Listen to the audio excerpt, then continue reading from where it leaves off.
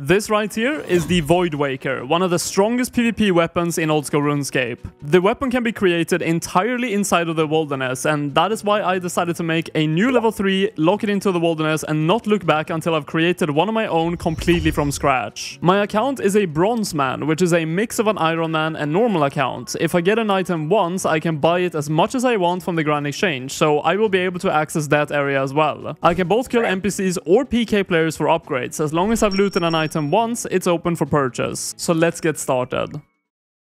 Last episode, we started off the wilderness boss grind by getting Claws of Callisto from RTO, and shortly thereafter we got the first Voidwaker piece. After that, we continued on to Spindle, where we got the Fangs of Venenatis for the Webweaver bow, which we also made. And after creating the Webweaver, we almost instantly got to the second Voidwaker piece. That means, as it stands, the only Voidwaker piece we are missing to create the weapon is from Calvarion. Today's episode needs no long introduction. We only have two simple goals we want to reach in this video. The first one is 1000 Revenant Knight kills on task to try and get the Vigora's Chain Mace. Second goal is, regardless if we get the Vigora's Chain Mace or not, to get the last Voidwaker piece from Calvarion. So let's start off with Slayer and get a Revenant task. We are starting off the Slayer grind very strong in this video with 150 tasks completed for 375 points. My goal is pretty much going to be to stack up on as many Slayer points as I possibly can and then skip for as many of the Revenant tasks that I can get. I need around 9 or maybe 8 of them to reach 1000. Hopefully that is not going to take too long. I actually love that they made the Larens keys tradable, and you can actually see their real value now that they've adjusted a bit. 143,000 GP for one single key. That is so good. Really puts in perspective how profitable Wilderness Slayer is. Oh, 85 ranged, almost missed it. That is a pretty nice milestone. 5 more levels, which we might actually get in this video. And we're 90 ranged only in the Wilderness. And that's it, the first Revenant task, 125 of them. That is a pretty hefty task. I think the minimum is 100 and the highest 150, so right in the middle. I am not entirely sure why, but RuneLite missed a couple of kills on the tracker, but this is the last one of the task. 125 Revenant Knights killed, but it only tracked 121.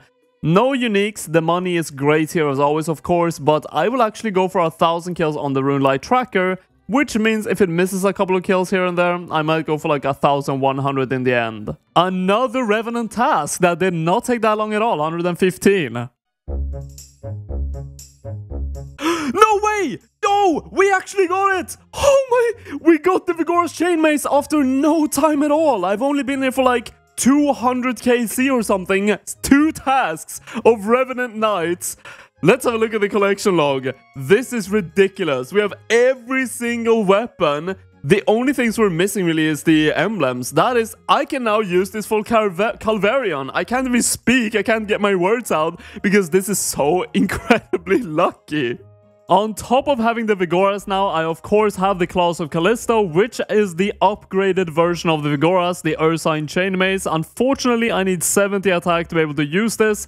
So until I get 70 attack, I will train attack with this weapon on Calvarion. I will have to use the normal Vigora's Chain Mace, which still is just incredibly good at Calvarion compared to anything else. I guess after all this time, this is it. We're going for the last Voidwaker piece with our new Vigora's Chain Mace. And I actually have a couple of things I want to mention before we get into the grind. I want to get, of course, 70 attack for the Ursine Chain Mace, but we also need 75 attack. So we have both the Ursine Chain Mace down here. There are so many weapons in the game. And then at 75, we have the Voidwaker. So even if I get really lucky here on Calvarion, I actually still need 75 attack. So there are actually going to be 2 different scenarios that could happen. Either I get really lucky and I just spoon the Voidwaker piece. In this case, I will actually go back to Revenants to train my attack all the way to 75 to try to get the missing emblems that we have. If not, however, I get all the way to 75 attack just by killing Calvarion while grinding the last piece. I'm just going to be done at that point. And we just have the Voidwaker and we've completed the challenge. And of course in the last video I did some Calvarion, so we're starting on 11 KC, but we have absolutely nothing on the collection log. This weapon is absolutely incredible at this boss. 27 hits and we are hitting really consistently all the time. Of course, the dogs will die very easily as well, so this is going to be an absolute treat to use at this boss. Oh, there we go. That was the max hit, 31, with only 63 strength. Of course, potted up to 75.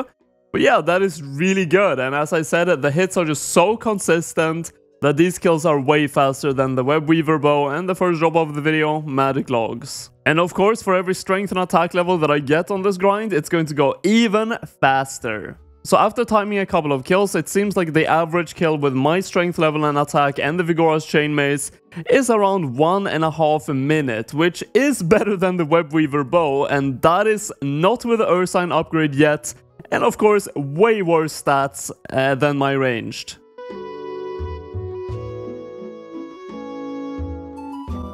Oh! Oh! No way! What?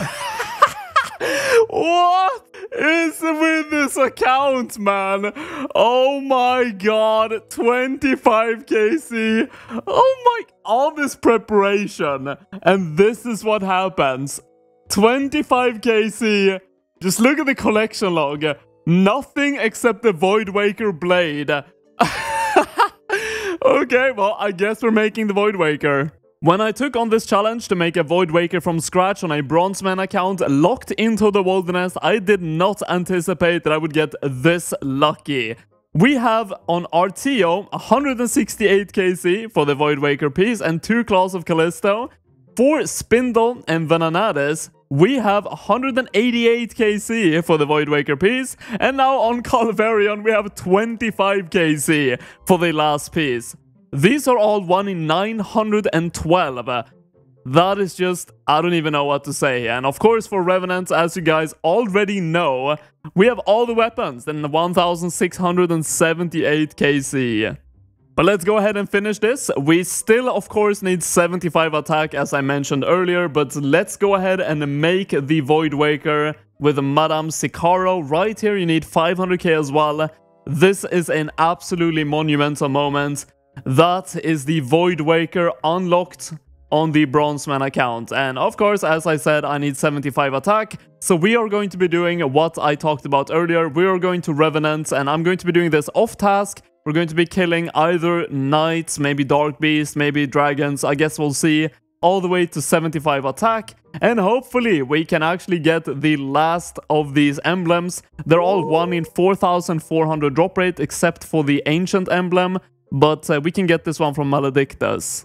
Besides the chance of getting those last emblems that I need for the collection log, we of course will make a lot of money doing this, and that is going to fund my future PKing on this account, so that is an added benefit. You know, I'm being a bit back and forth right now, but I have been a Revenant Knights for just a bit now, and I feel like these are a bit too tanky for my Vigora's Chain Mace, and I could get way better combat rates at maybe some of the other Revenants at not that much of a worse drop rate. I'm getting around 47,000 attack experience an hour, and I would like to try some lower tier ones, which still have a decent drop rate of the emblems, but maybe can give me quite a lot more experience an hour. Actually finding a world where no one was camping these orcs was actually quite a challenge, but we finally found one. The drop rate of an emblem here is 1 in 4,840, meanwhile the other ones were 1 in 4,400, and I do think these are killed way faster, so actually getting the emblems should be faster this way. Aside from the fact that this is way more chill, as I take barely any damage compared to the Revenant Knights, the experience rate is vastly higher. Look at that, 75,000 experience an hour. That is just way too good to pass up on. And of course, these are the drops that we want to see. All of this is going straight to supplies to future PKing. Another added benefit to this spot is that I am way more unlikely to actually die, because this is below 30 wilderness and I have a Ring of Wealth, and you can actually use a menu entry swapper, swap the left click to Grand Exchange, and I can basically just mouse over this, and if I left click it, I teleport right away to the GE. Oh my god, no, that is not the ancient statuette I need. Okay, but I'll take it. 2 million GP. It says item unlocked for the first time, but I already have it on my collection log, which I don't know how that happened, but yeah, nice, a duplicate statue. We are dead. The first death of the grind, that is like 1 million down the drain, because I lost my avarice. First milestone coming in, 65 attack, 5 more levels to go, and we can use that Ursine Chain Mace. It is time to do something a bit risky. We are 67 attack, and everything has been going good so far, and there are not too many PKers, but usually I charge the Vigora's Chain Mace with around 700 attacks, and it is now time to charge it with 2000 attacks, and stay there for the entirety of that duration. I just want to try and build as big of a looting bag as possible. This is extremely risky. I might die, it is very likely, but I want to try the challenge and see if I can do it. The main goal, of course, is the experience, and staying here for as long as possible without banking is, of course, the best experience I could get, so that is why I'm doing this challenge. Even though I might lose money by dying, it is worth it for the experience, but hopefully I don't die. So we just hit the first level, 68 attack, and we have how many charges left? We have 1364, and this is what the looting bag is looking like right now, 900k risk. With all of that loot and what I am equipped with, we are risking well over 2 million right now. Okay, we have the first PKer attacking me, and I think I should be able to escape, because he doesn't have teleblock, I think, and I only need to run down a bit.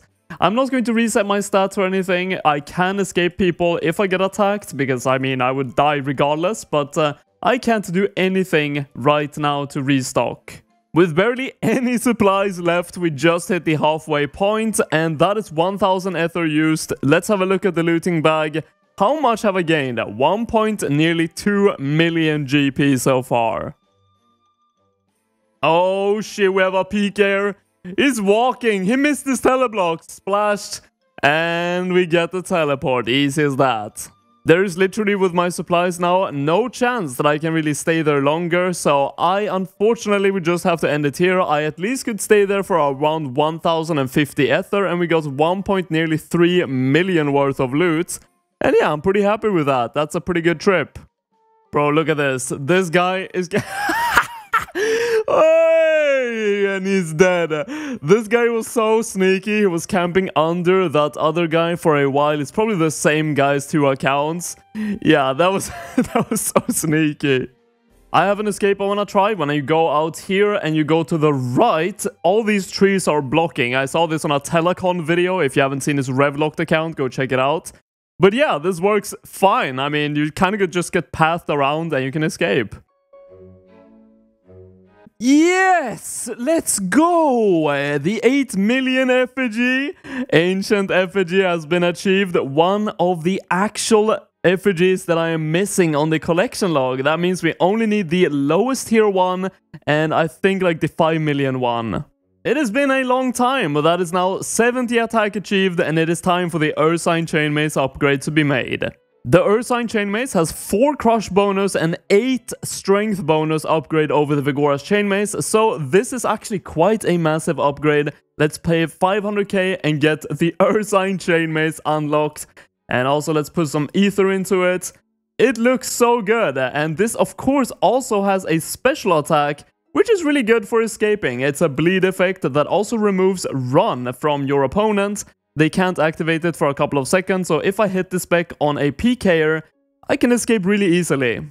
Check this out. One hit with the Ursine Chain Mace, he is now a walker, and I can easily escape. The power of this weapon to escape PKers is insanely good. Let's quickly finish off the last levels for the Voidwaker. 71 attack. 72 attack. 73. Ancient Crystal, 150k. That is actually pretty rare, 1 in 1600, not as rare as the totems I need, but I already had it on the collection log, so not too great. Oh, we have another ancient statuette. I actually had to go over to Dark Beasts because orcs were absolutely packed. I guess that paid off. 1 more level to go, 74 attack. Another ancient crystal, I'll take it. And the final level is about to be hit. 75 attack has now been achieved. Didn't even get a pop-up for that. I feel slightly scammed, but let's go ahead and go to the bank and get the Voidwaker out. It's actually crazy how fast I've been able to do this challenge. I have only played 9 days and 13 hours, and I've gained every single Revenant weapon, including the Webweaver upgrade and the Ursine Chainmace. And now we can equip the Voidwaker as well, for the final challenge being completed. And there we have it. That is the best PKing weapon in the entire game, now equipped on the Bronzeman locked to the wilderness. This is my collection log right now on Revenant, and that is where I'm going to be leaving it. This is all the loot that I got from the kills that I did. But before we take this Voidwaker for a spin, I want to get my strength level up. And this time I'm just going to be AFKing monsters in the wilderness with the Ursine Chainmace to level it up, because Revenants require a lot of attention. I decided to go with Elder Chaos Druids for my AFK training method, and we get an actual unlock for the account. That is really cool. Elder Chaos Top. I'm not sure I'm going to be using this for really anything, but it's cool to have. And just like that, 70 strength achieved, and we are now done with combat training. In the beginning of the video, when I did Wilderness Slayer to get the Revenant tasks I needed, I got 17 Laren's keys. So we're going to be opening them first, selling all the loot that we got from Revenants and these keys, and then use that for PKing supplies. No Dagon Eye pieces so far, and we're down to the last keys, Raw Swordfish unlock, and we got no Dagon Eye pieces from that, but we made 2.5 million. Everything has been sold. We now have a 32 million cash pile on the account. And it's time to buy some PKing supplies. Whether you like it or not, this is the peak performance of old school RuneScape PKing setups. I am going to be using this gear right here, which is definitely not optimal. And we have the Voidwaker as a special attack weapon, and even a just straight up melee weapon sometimes. I think this is the best chance I have to kill someone if I kind of surprise them with a Voidwaker spec instead of using it all the time. And Dragonstone Bolts Enchanted can hit ridiculously high, as my range level is also pretty decent. You might have also noticed by now I am in Bounty Hunter, which was just recently released and could not have had a better timing for this account. It is super easy to find fights in this area, and there is no protection prayers and no freezes allowed in this minigame, which makes it a perfect area for me to try to get some cheesy kills, and just easier PKing time for me as someone who is not the most seasoned PKer. We have our first fight, King Hydra 2. Let's see how this goes. I think the only way I can get a KO on this account is if I get a big bolt hit into the Voidwaker spec. Let's see if we can get... Okay, we have one hit, and now we try the Voidwaker spec. 29, not a max hit, and 17. Okay, so I just mostly wanted to try the specs out, see what I could hit, so I can hit more than 30 at least. So after getting a couple of matchups, I've realized basically everyone is 99 HP, just full on PKing accounts, which of course makes sense. My account is not really built good for PKing, unfortunately. So that happens. I get absolutely KO'd by most people who I fight because they are really built for PKing, and I just basically went for the Voidwaker. Oh. Bro, what are these hits? Oh my god. Oh my... So after getting completely one-shot twice in a row, we finally found someone that I could have a decent fight with, this guy named Mozart. And I actually fought him, I think, like 5 times in total. And we had really good fights. Both of us were kind of close to dying multiple times. And these were the most fun fights I had probably during the entire time. We had some really close calls. Both me almost KOing him and him KOing me. And unfortunately, these were very far and few between. At my level, I just don't really have the combat stats to be able to kill people frequently. So having these fights, even though this guy probably had a good advantage over me, was pretty fun to do. Oh my god, that was definitely a chance. I hit 18 with the 30 HP. I could have hit that. That could have been the first kill. Oh, that's a big bolt. Go for the Voidwaker. Come on, Voidwaker, do something. 27. Oh, I could have hit that. He had 7 HP left. Another chance. No way he hit that. Wait, I'm alive? Yo, I'm... What? What? How am I not dead? You know what? Whoever I get as the last target, this guy right here, is going to be my last fight because I just feel way too much like a prey. I can't really do anything here. My account is just not built for this, so let's see what the last fight's going to be like.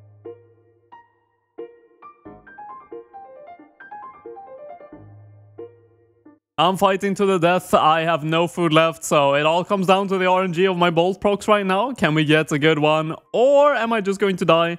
It's looking like I'm dead at this point. He is just getting unlucky hits though at this point. There we go. I go down for the last one, and we don't really lose too much every time we die. But yeah, this is impossible. But you know what? Even though we might have not built the optimal PKing account for this combat level, we did complete the goal of this series, which was to make the Voidwaker from scratch, locked into the wilderness on a Bronzeman from level 3. And on top of that, we also made the Ursine Chain Mace. We got the Thamron Scepter, unfortunately not upgraded, and the Web Weaver Bow. So there's not really much to complain about. We completed the series and more. And with that, I officially call this series completed, and I hope you guys enjoyed watching it. If you did, leave a like, subscribe if you want to be updated with my future series or my own drop rate videos, which I'm currently working on. I will see you guys in the next one. Take care.